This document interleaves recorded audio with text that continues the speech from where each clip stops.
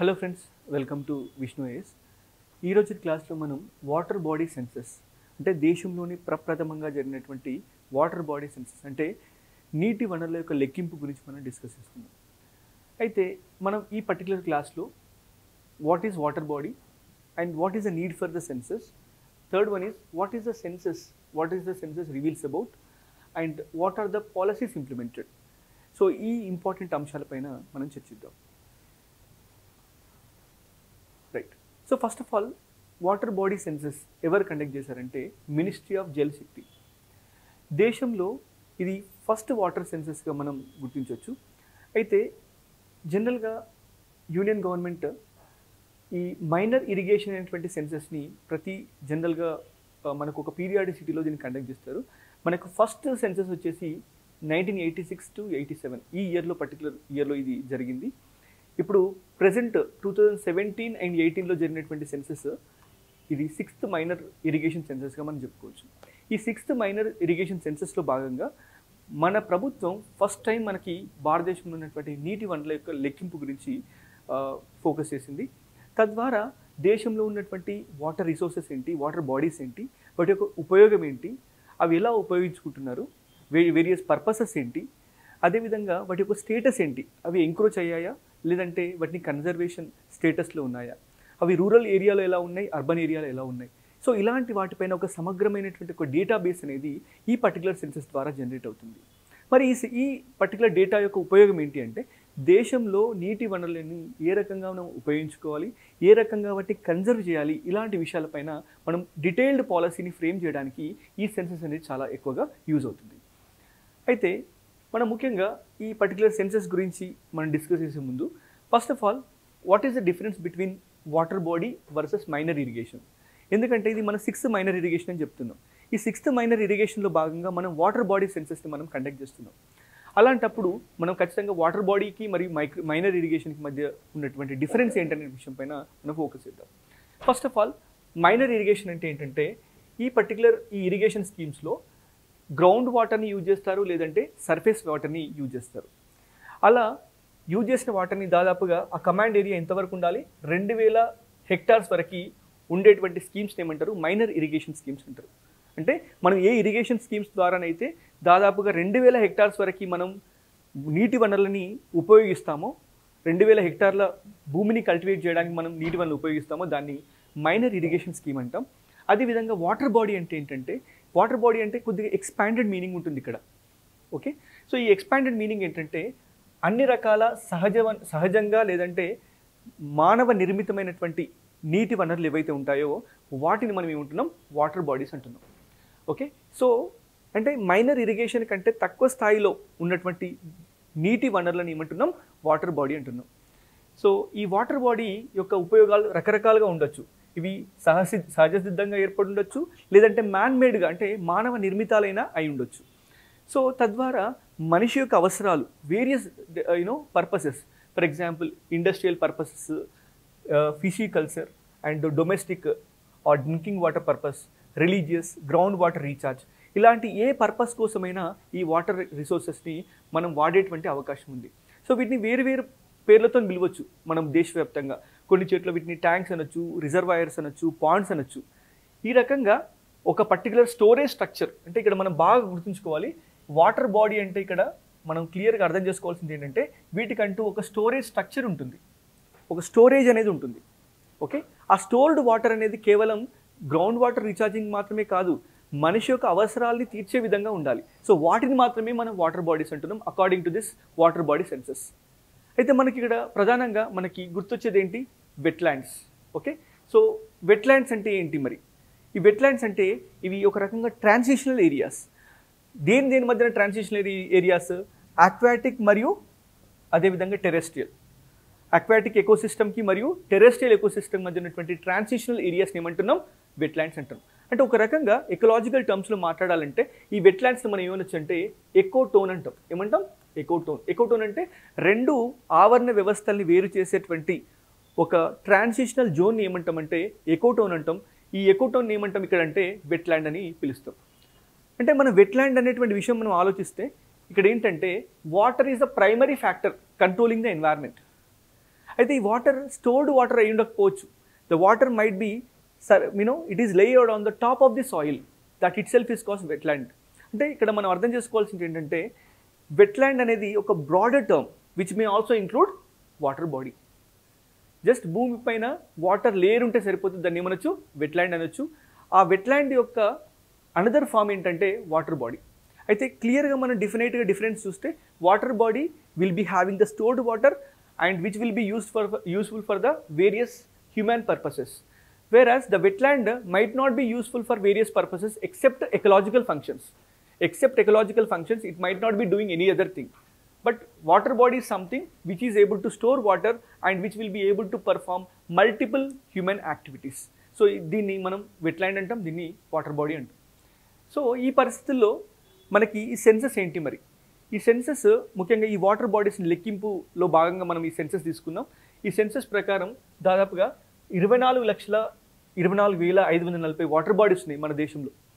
Okay, so దీనిలో highest state ఏంటి and least state ఏంటి అని మనకి ఎగ్జామినేషన్లో అడుగుతారు. సో మనకు ఫ్యాక్చువల్ క్వశ్చన్స్ మనకు ప్రిలిమినరీ ఎగ్జామినేషన్లో రావడానికి ఎక్కువ అవకాశం ఉంది. కాబట్టి ఈ ఫ్యాక్ట్స్ మనం క్లియర్గా బైహార్ట్ చేయాల్సినటువంటి అవసరం ఉంది. సో కాబట్టి west Bengal is the state which is accounting most number of the water bodies in the country.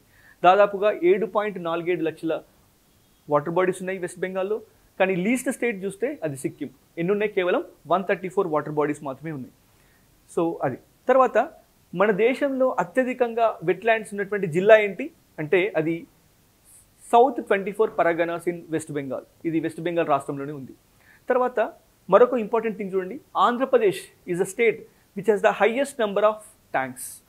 అంటే దేశంలో అత్యధిక నెంబర్ ఆఫ్ చెరువులు ఏ రాష్ట్రంలో ఉన్నాయని మన క్వశ్చన్ అడిగితే అది ఆంధ్రప్రదేశ్ రాష్ట్రంలో ఉన్నాయి. తర్వాత Tamil Nadu has the highest number of lakes. సరస్సులు ఎక్కువగా ఉన్న రాష్ట్రం తమిళనాడు. అదేవిధంగా మహారాష్ట్ర వచ్చేసి వాటర్ కన్జర్వేషన్ అంటే నీటి వనరులని రక్షించేటువంటి ఏదైతే కన్జర్వ్ చేసేటువంటి ప్రోగ్రామ్స్ ఏ రాష్ట్రంలో ఎక్కువగా ఉన్నాయి అంటే అది మహారాష్ట్ర. తర్వాత the report also highlights 97.1% of the water bodies are in the rural areas. నేను ఇందాకే చెప్పా ఈ సెన్సస్ ఎందుకు తీసుకున్నారంటే రూరల్ మరియు అర్బన్ ఏరియాస్లో వాటర్ బాడీ యొక్క సాంద్రత ఎలా ఉంది, can you find the greater disparities are lesser disparities అనే విషయం పైన కూడా ఈ సెన్సస్ ఫోకస్ చేసింది. ఈ సెన్సస్ ప్రకారం అందువల్ల రూరల్ ఏరియాస్లో ఎక్కువగా వాటర్ బాడీస్ ఉన్నాయి. అంటే 97.1% of the water bodies are located in the rural areas. అదేవిధంగా most of the water bodies are Pond's. చూడండి ఇక్కడ మనకి ఈ క్రోనాలజీ కూడా ఎగ్జామినేషన్లో అడగడానికి ఎక్కువగా అవకాశం ఉంది. కాబట్టి ఎక్కువ మొత్తంలో కనిపించేటువంటి వాటర్ బాడీస్ భారతదేశంలో ఏంటి? పాండ్స్. ఆ పాండ్స్ తర్వాత నెక్స్ట్ కనిపించేటి ట్యాంక్స్ అంటే చెరువులు, అంటే కుంటలు చెరువులు. ఆ తర్వాత వచ్చేటివి రిజర్వాయర్స్. ఆ తర్వాత వచ్చేది వాటర్ కన్జర్వేషన్ స్కీమ్స్. అంటే వాటర్ కన్జర్వేషన్ స్కీమ్స్ అంటే ఎగ్జాంపుల్ మనకు వాటర్ షెడ్ స్కీమ్స్ లేకపోతే చెక్ డ్యామ్స్ ఇలాంటి వాటిని మనం కన్జర్వేషన్ స్కీమ్స్ అంటాం. అదేవిధంగా పర్కోలేషన్ ట్యాంక్స్, ఆ తర్వాత లేక్స్. సో ఇది మన దేశంలో వాటర్ బాడీస్ యొక్క క్రోనాలజీ. ఓకే, ఈ క్రోనాలజీ చాలా చాలా ముఖ్యం. ఎందుకంటే మనకి ఎగ్జామినేషన్లో అసెండింగ్ ఆర్ డిసెండింగ్ ఆర్డర్స్ రూపంలో మనకి స్టేట్మెంట్ బేస్డ్ క్వశ్చన్స్ కూడా రావడానికి అవకాశం ఉంది. సో కాబట్టి Pond's, tanks, reservoirs, water conservation schemes, percolation tanks and lakes. This is what the chronology of water bodies that are found in the country. తర్వాత మరొకటి ఇది చాలా చాలా ఇంపార్టెంట్ థింగ్. ఇది మనకు ఒక్కొక్క వాటర్ బాడీ ఇచ్చి ఎక్కడెక్కడ ఏ రాష్ట్రంలో ఎక్కువగా ఉన్నాయి, తర్వాత అసెండింగ్ అండ్ డిసెండింగ్ ఆర్డర్స్ అలాంటి టైప్ ఆఫ్ క్వశ్చన్ కూడా మనకి ఎగ్జామినేషన్లో రావడానికి అవకాశం ఉంది. సో ఇక్కడ చూడండి పాండ్స్ వచ్చేసి వెస్ట్ బెంగాల్ ఎక్కువ ఉన్నాయి. ఆ తర్వాత వచ్చినటువంటి స్టేట్ ఏంటి? ఉత్తరప్రదేశ్, ఆ తర్వాత అస్సాం, ఆ తర్వాత ఒడిశా, ఆ తర్వాత Jharkhand. These are the top 5 states. ఇది ఏకంగా మనకు మినిస్ట్రీ పబ్లిష్ చేసినటువంటి డాక్యుమెంట్లో ఉన్నటువంటి ఫిగర్ ఇది. సో కాబట్టి హైలీ ఇంపార్టెంట్ అనమాట. తర్వాత ట్యాంక్స్ వచ్చేసి ఆంధ్రప్రదేశ్లో ఎక్కువగా ఉన్నాయి మనం తెలుసుకున్నట్టుగా. తర్వాత నెక్స్ట్ వచ్చేసి ఒడిశా, ఆ తర్వాత హిమాచల్ ప్రదేశ్, ఆ తర్వాత తమిళనాడు, ఆ తర్వాత గుజరాత్. తర్వాత వచ్చేసి లేక్స్ వచ్చేసి Tamil Nadu, it is a state which is having most of the lakes in the country. ఆ తర్వాత వచ్చేసి బీహార్, ఆ తర్వాత Karnataka, west Bengal and Odisha. So these are the 3 important water bodies and these are the top 5 states in each category. తర్వాత next important thing చూస్తే మనం ఇందాకే discuss చేసినట్టు నంబర్ ఆఫ్ వాటర్ బాడీస్ ఎక్కువగా ఉన్నటువంటి రాష్ట్రం ఏంటి? వెస్ట్ బెంగాల్. ఆ తర్వాత వచ్చేసి ఉత్తరప్రదేశ్, ఆ తర్వాత ఆంధ్రప్రదేశ్, ఒడిషా, అస్సాం, జార్ఖండ్ అండ్ తమిళనాడు. మనం ప్రీవియస్గా చూసినటువంటి చార్ట్ ఏంటి? ఒక్కొక్క వాటర్ బాడీకి స్పెషల్గా మనం కేటగరైజ్ చేసి ఏ రాష్ట్రంలో ఎక్కువగా ఉన్నాయని మనం తెలుసుకుందాం. ఇక్కడ మాత్రం మనం క్లియర్గా అంటే టోటల్ వాటర్ బాడీస్ని తీసుకుంటే మన దేశంలో అత్యధికంగా వాటర్ బాడీస్ ఉన్నటువంటి రాష్ట్రం ఏంటి? That is west Bengal. Okay, right. తర్వాత least number of water bodies మనం తీసుకుంటే సిక్కింలో 134 ఉన్నాయి, చండీగఢ్లో 188 ఉన్నాయి, ఢిల్లీలో 893 ఉన్నాయి, అరుణాచల్ ప్రదేశ్లో 993 ఉన్నాయి. సో ఇవి 4 ఏరియాస్లో మనకు ఉన్నటువంటి వాటర్ బాడీస్.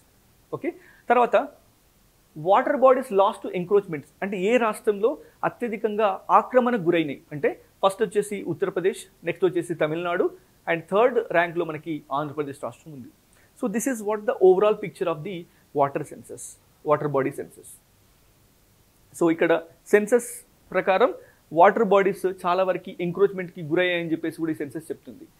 అంటే first time revealing that 1.6% of all enumerated water bodies are encroached. అంటే లెక్కించినటువంటి వాటర్ బాడీస్లో దాదాపుగా 1.6% వాటర్ బాడీస్ ఆక్రమణకు గురైనాయని చెప్పేసి ఈ వాటర్ బాడీ సెన్సస్ అనేది మనకు తెలుస్తుంది. తర్వాత దీనిలో 95% of encroachments are in the rural areas. అంటే అర్బన్ ఏరియాస్ కంటే ఎంక్రోచ్మెంట్ ఎక్కడుంది? రూరల్ ఏరియాస్లో ఉంది. అర్బన్ ఏరియాస్లో కేవలం 4.6% మాత్రమే ఉంది. ఓకే, సో ఇక్కడ మనం బాగా అర్థం చేసుకోవాలి.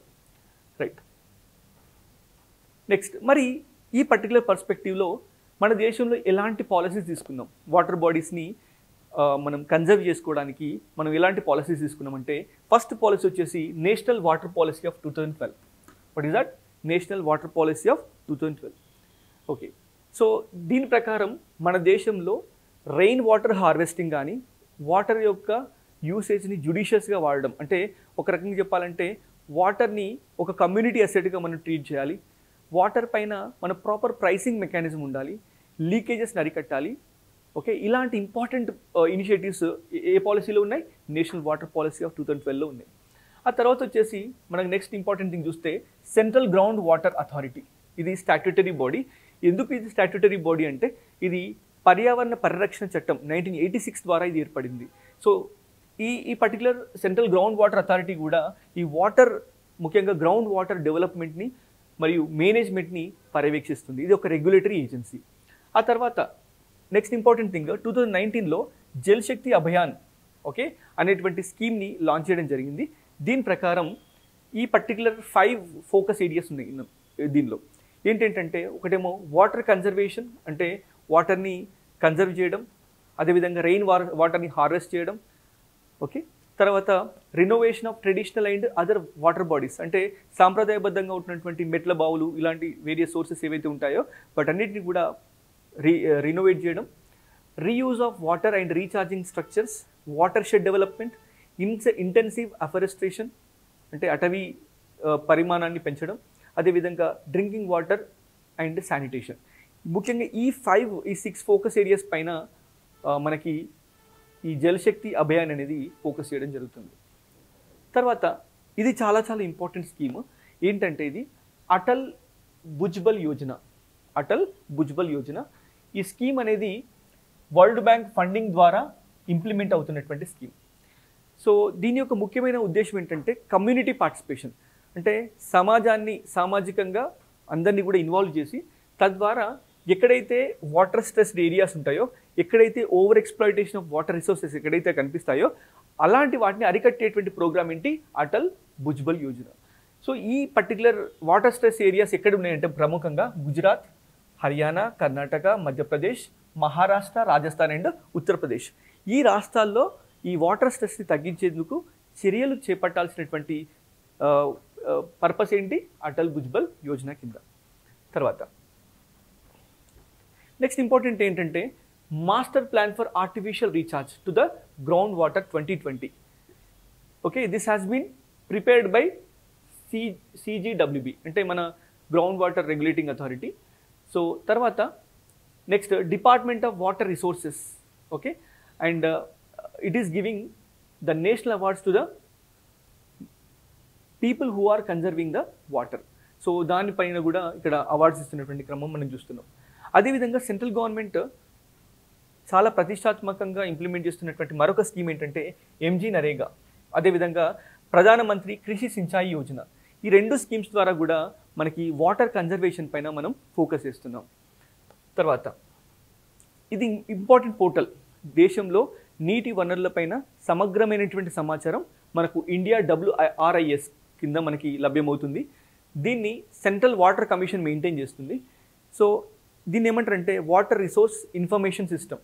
సో తద్వారా మనకి ఒక లాంగిట్యూడ్ అండ్ లాటిట్యూడ్స్ అంటే లొకేషనల్గా మనకి ఎక్కడెక్కడైతే వాటర్ రిసోర్సెస్ ఉన్నాయి వీటి సమగ్రమైనటువంటి డేటాబేస్ అనేది దీని కింద మెయింటైన్ చేస్తారనమాట. సో చూడండి, దీనిలో దాదాపుగా 8.5 lakh సర్ఫేస్ వాటర్ బాడీస్ ఈ పర్టికులర్ పోర్టల్లో రిజిస్టర్ అయి ఉన్నాయి. సో ఇదొకటి. తర్వాత RRR of water bodies. Okay, RRR అంటే repair, renovation and restoration. Okay, which is the component of ప్రధానమంత్రి కృషి సించాయి యోజన. అంటే దేశంలో micro irrigation and water కన్జర్వేషన్ని encourage చేస్తూ మనకి ప్రతి పొలానికి నీళ్లు తీసుకెళ్లేటువంటి స్కీమ్ ఏంటి? ప్రధానమంత్రి కృషి సించాయి యోజన. సో దీని కింద ఈ వాటర్ బాడీస్ని రిపేర్ చేయడం, రినోవేట్ చేయడం, అలాగే రీస్టోరేషన్ చేయడం అనేటువంటి కాంపోనెంట్ కూడా మనకి ఇక్కడ కనిపిస్తుంది. తర్వాత జల్ శక్తి అభియాన్ ఒక స్లోగన్ తీసుకొచ్చింది.